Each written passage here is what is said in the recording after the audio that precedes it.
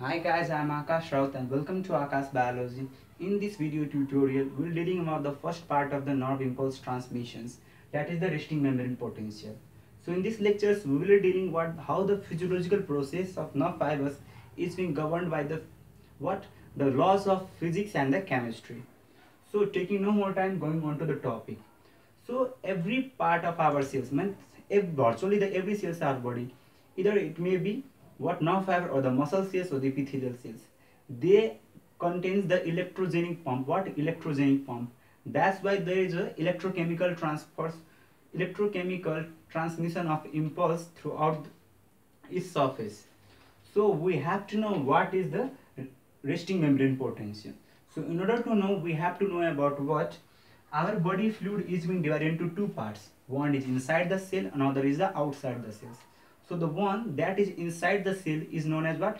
Intracellular fluid, and what the part of the fluid that is outside the cell is known as what? Extracellular fluid. What? Extracellular fluid. So the intracellular fluid is contained with which of the ions? That is the potassium and the anions and proteins.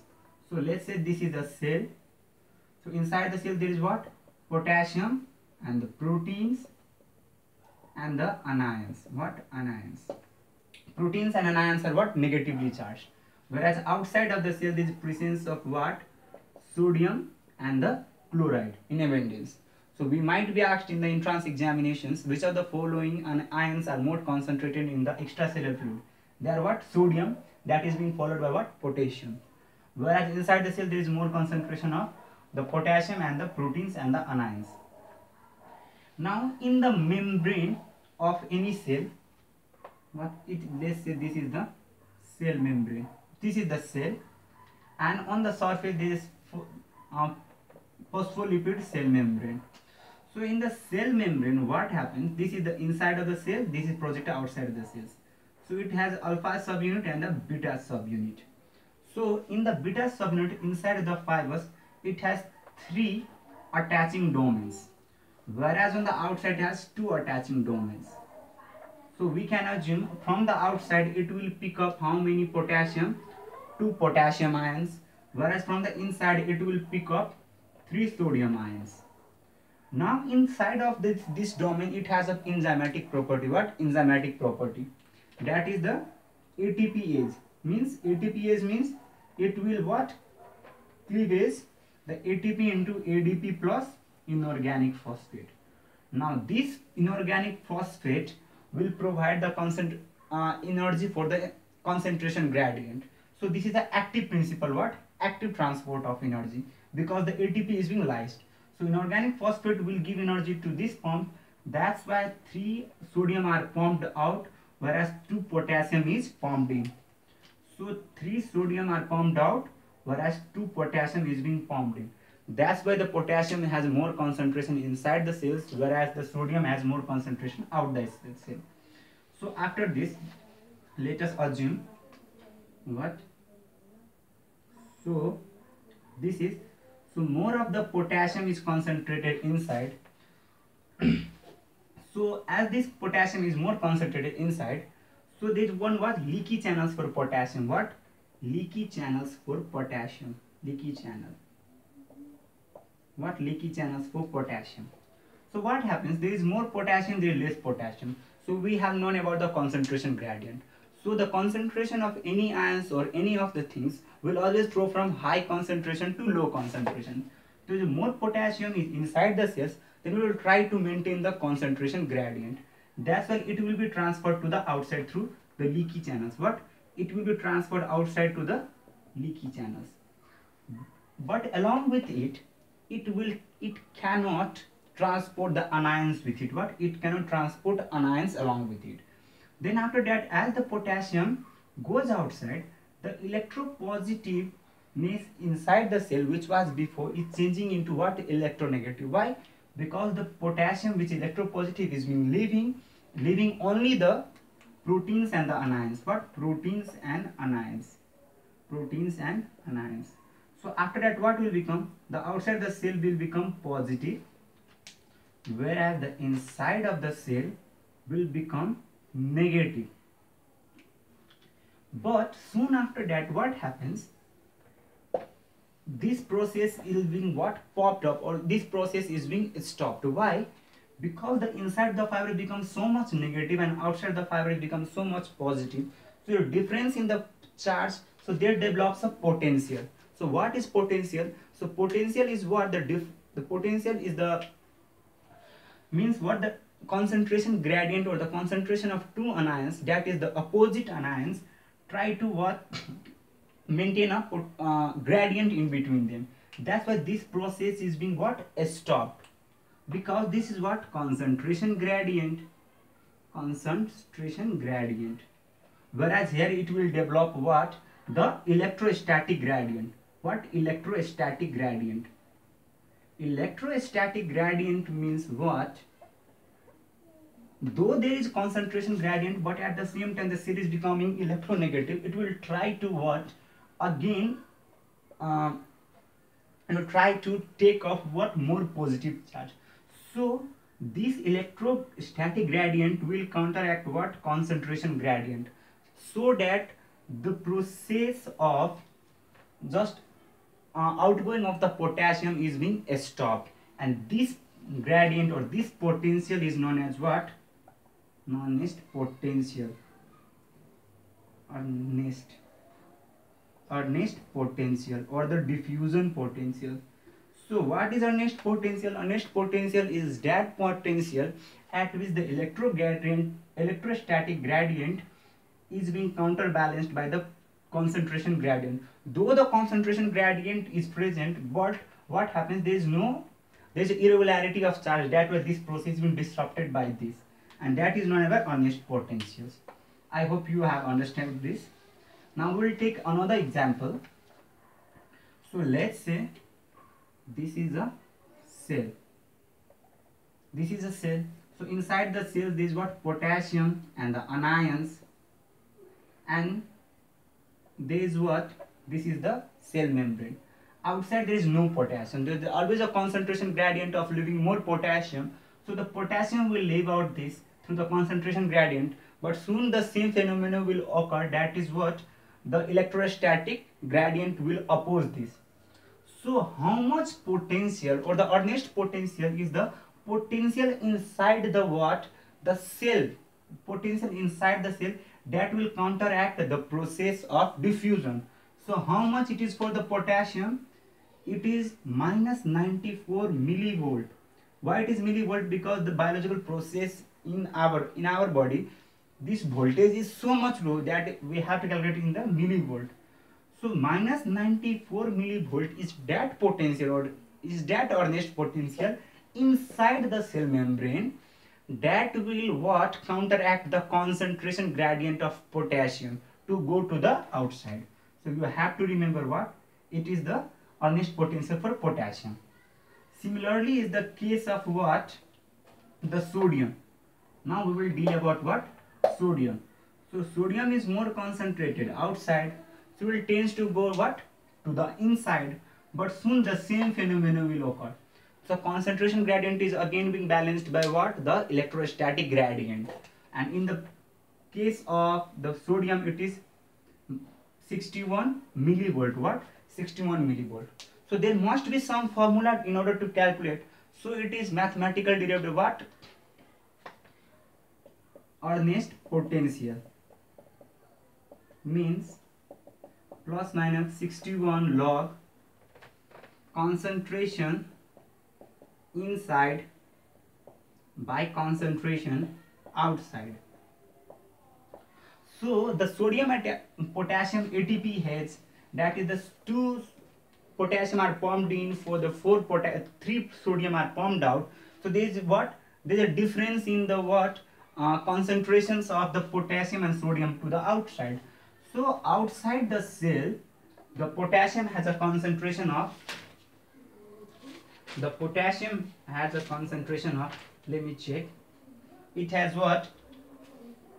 4 milli equivalent per liter, whereas inside the cell the potassium has what?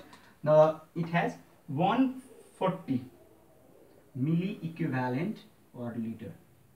So when we have to take the plus minus signs, when a so it is the what potential inside the cell membrane. So when a positive charge is being leaving, then we have to take what the negative sign. When a positive charge is entering inside the cell, then we have to take a positive sign. Similarly for sodium, so more sodium is concentrated what outside.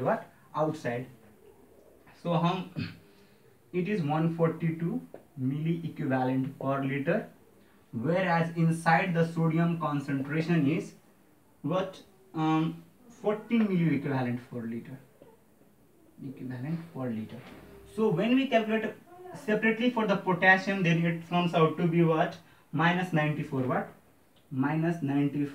millivolt. It is for the potassium, whereas for the sodium it comes out to be plus 61 millivolt, because as the positive charge being entering inside the cell, that's why it is what plus, whereas the positive charge is leaving in the case of potassium, it is minus 94. So it is what Nrnest potential. So Nrnest potential will tends to what it will calculate the any potential for a separate cell, only one. But inside our body we do not take separate compartments. We have a single compartment in which all of the potassium is going outside the same time, sodium is coming inside at the same time. So for that another equation is being given, that is more or less same to the Nrnest equations, but it is known as what Goldmann equations. What Goldmann, I think the name is Goldmann or something like that. Goldmann's equations. So what it gives the electromotive force as 61 log, but it will take into account the permeability. Permeability, that is concentration into permeability. Concentration into permeability, that is inside. Concentration into permeability, outside. So there are mainly three ions that are mainly responsible for maintaining the resting membrane potential. So it is for sodium, it is for potassium, and this is for the chlorine. No, this is for potassium, sodium chloride. So why we mainly take what sodium and potassium? Because they can go rapid change, whereas the chlorine channel cannot go the rapid change in the cell membrane. So what is permeability? Means how much a cell membrane is permeable to those ions. So the maximum permeability is for what? The potassium, then it is being followed by what? Sodium, then after that it is for the chlorine. What? It is for the no. First of all, the permeability. We will come into what? Permeability. So it is maximum for what? Relative permeability. That is for what? The potassium, then it is for the chlorine, then it is for what? The sodium. So if it is 1 for the potassium, then it is 0.45 for the chlorine, whereas it is how much? 0.04 for the sodium. So this is the permeability, but we do not take into account so much about the chlorine, because the chlorine channel that is being concentrated on the cell membrane cannot undergo the rapid change. Now we will calculate this. So it will come out to be how much for the concentration that is inside. How much is the concentration inside for the potassium? It is 140, permeability is 1. Similarly outside it has the permeability of 4 into 1, plus for the inside that is the 40 into how much? 0.04, that is 142 into 0.04, plus for the chloride, inside the cell the concentration of chloride is 7 millivolt per liter into 0.45, plus it is 0.45 into 100, that is the concentration outside. So more chlorine is concentrated outside, and it's come out to by what? Minus 70 millivolt. What? Minus 70 millivolt. That is what? The resting membrane potential. So the resting membrane potential of a nerve fiber is averages about what? Minus 70 millivolt. It is due to what? The most contribution is given by Nrnest, who give this what? The separate potential, whereas the Goldman-Hodgkin's equations give the combined potential of all the ions that is being acting to maintain the resting membrane potential. Though it is quite simple to measure theoretically, but practically it is quite difficult to measure the resting membrane potential. So what it does, it has got the two pipette. What? Two pipette. So let's say this is a nerve fiber. So one has one pipette, or the one electrode is placed in the extracellular fluid, whereas another pipette is being given inside the fluid, and the both are connected to a oscilloscope. What? Oscilloscope. It is a voltmeter type. What? Voltmeter type. And it is contained with what? KCl. That is the potassium chloride. So what we can see, one is placed on the, one electrode is present on the outside, that in extracellular fluid, whereas one is placed which has having the KCl is placed inside the cell, and this is measured through an oscilloscope. So this video is all about the resting membrane potential. If this video is helpful to you, then please like, and for more videos tap the subscribe buttons. And I always tell you, this is lecture is the topic on demand, so you can just comment the topics on my YouTube channels, and you can also follow me on Facebook as Akash Biology, so that you can build up your concept. And if there is any queries, or if there is any demerits or the things that you want to improve in my video, then do comment. I will take it positively. And for all of you, don't limit your challenges. Just challenges your limit, because you don't know you have the potentiality to create better, to be better. Be a man with reckon with. Make your own identity. Do better, do hard work, and you feel the good days are not behind us. The good days are in front of us. If we have dedications, immense leadership in us, and most important thing, you have to be very faithful to yourself, and you have to have faith on yours. Thank you. Stay tuned and connected with Akash Biology.